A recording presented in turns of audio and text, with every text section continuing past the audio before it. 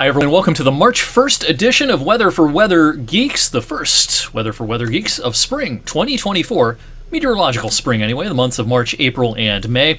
And as we've closed the book on winter, I encourage you, if you didn't watch last evening's video, check out last evening for a full review of the winter forecast, where it was good, where it wasn't so good, and a look at what we expect in the spring season. Watch that video on YouTube. Go to my weather blog, ericwfmj.com, also to read up on my thoughts on both the winter and spring seasons. The final numbers for winter, 36-degree average when you count highs and lows, and that's good for second place on the list of warmest winters on record, only trailing 1931-32. It was even warmer than last year. Last winter was 35 degrees, and we were a full degree warmer than that this year. This includes 2 months that were remarkably warm, December and February. December, the second warmest on record for our area, just trailing 2015.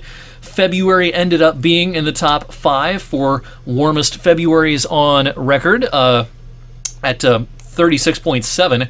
This trailed last year just barely by about a half of a degree, and 2017 remains number 1. Look how many recent years are on this list of warmest Februarys. All right, now that we're into springtime, this is a season that has not changed as much in recent years as winter. Of course, our winters have been warming fairly rapidly, given what's happened just in the last handful of years, but even longer term trends. Even though we had a couple of cold winters last decade, overall the trends have been towards warmer winters in the last 10 or 15 years. Spring, though, while it is warmer than it used to be, not quite as much as winter. And actually, spring is the second fastest warming season in our area, trailing winter, but ahead of summer and autumn. It's interesting that autumn really has not changed quite as much as the other seasons. All right, back here on this first evening of March and meteorological spring. Radar, yeah, the bark is a little worse than the bite out there this evening. We have some rain trying to push in, but this is manifesting itself right now as I record this video in sprinkles and real light rain in a lot of spots. This is fighting some dry air. I mean, the air mass overhead has been very dry today. Dew points here in the 7 o'clock hour are mostly in the lower and middle 20s locally. Notice it gets, those numbers get higher as you go off to the south and west. The atmosphere is going to moisten up this evening and overnight, and rain will have no trouble reaching the ground for the vast majority of the night. It's not rain, but it's snow. That's the big story out west. Maybe you've seen some stories about this. This is a doozy of a storm impacting the Intermountain West and the Sierra Nevada mountains in California. No surprise that blizzard warnings are out in many locations. My snow color bar only goes up to 48 inches. It doesn't stand a chance. There's going to be some places in the high Sierras. That's the big mountain range in California right here. There's going to be some places that get 8, 9, 10 feet of snow over the next handful of days. Travel will be absolutely impossible.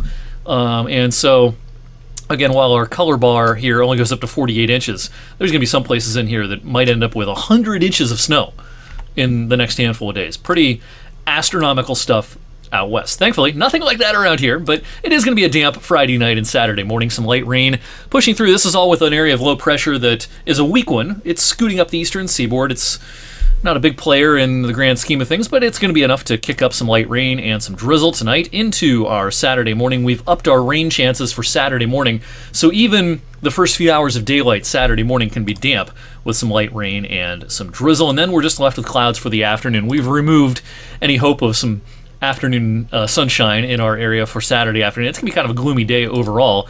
I do think the clouds will hang around into Sunday morning, but I think Sunday afternoon will turn brighter and better as we get into the 60s, and that's one heck of a warm front lifting off to the north. And this will be the warmest air mass of 2024 so far for us, coming our way on Monday. In fact, we'll be challenging a record Monday afternoon. Now, of course, if you've been paying attention to long-range forecasts and medium-range forecasts, that we expect mild weather to continue for much of the first half of March. A colder day here and there, yes, but generally a very mild pattern. It's also going to be a pretty active pattern, I think, for the next week to 10 days or so, with several chances of probably not much white stuff, but chances of rain elevated next week, especially during midweek and maybe again next weekend. And here's the 8 to 14 day outlook from the Climate Prediction Center today. Also, a lot of green on this map. This is a pretty active storm track coming in off the Pacific, and storms just coming across the country. Not much cold air to be tapped, so this isn't going to be a real snowy pattern for anyone except for the Intermountain West.